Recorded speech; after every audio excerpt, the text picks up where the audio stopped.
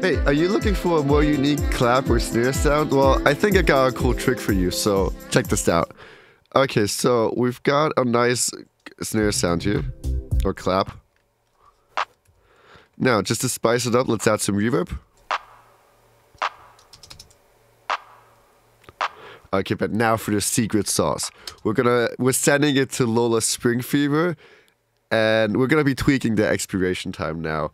So they're both set to 1.5 seconds. Now we're gonna change one to 2.5 seconds. And now let's see what happens. Okay. Such a cool effect. It's subtle on one side and intense on the other. We can even exaggerate. Let's put it here. So a little, just so you can hear it better. Such a cool effect. It just gives you snare more flavor, and it's something a little bit more unique then. So I hope you guys like this quick trick, and I hope it helps. So thanks for watching.